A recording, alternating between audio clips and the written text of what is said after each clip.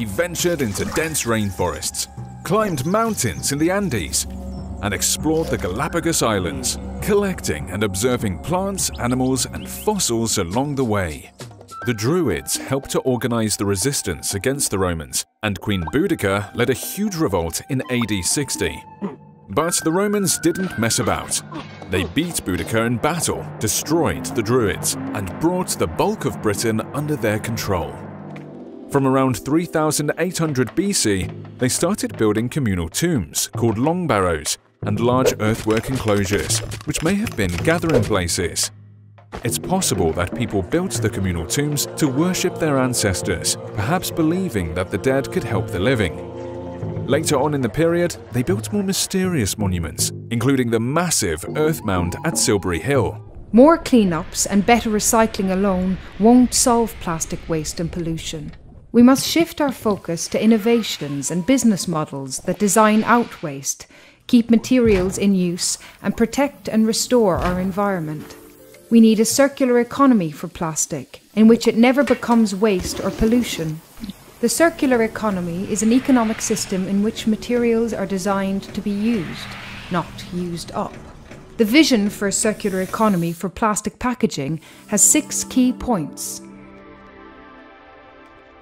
Our modern society increasingly depends on complex networks to support our daily routines. Electrical energy is delivered by the power grid. The internet allows us to send information across the world in an instant, and our economies rest upon a complex network of interdependencies spanning the globe. Understanding these networks is at the core of a field of study we call network science. But how can we comprehend a network that's so huge and complex? Let's start by looking at one that's more familiar, a social network. By accounting for these joint interactions, we may be able to better understand group dynamics such as peer pressure or the formation of coalitions.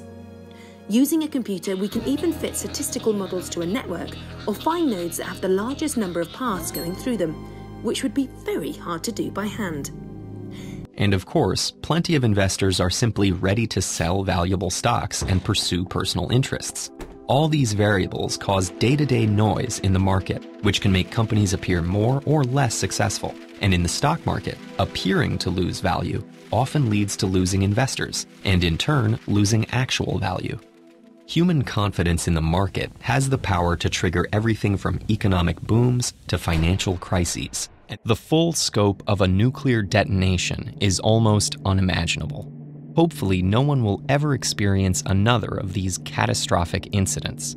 But there is a scientifically supported plan of action that could save hundreds of thousands of lives in the area surrounding a nuclear explosion. So what is this plan, and what exactly would it protect us from? To create their destructive blast, these weapons harness the power of nuclear fission, in which an atom's nucleus is split in two. Now all I do is worry. Am I a good dad? Can I keep the kids safe?